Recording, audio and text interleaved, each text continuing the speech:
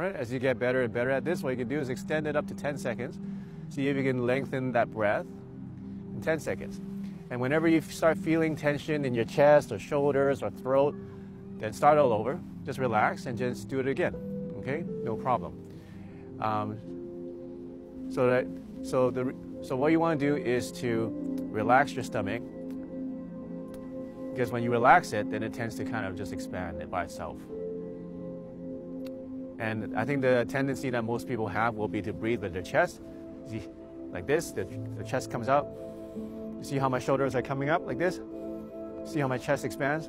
That's breathing with your chest, okay? Or if people breathe with their shoulders, it'll be, see how my shoulders come up?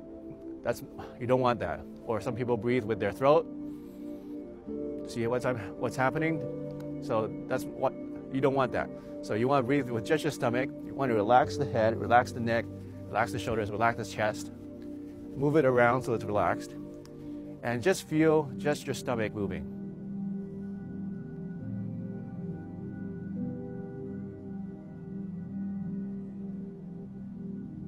Okay?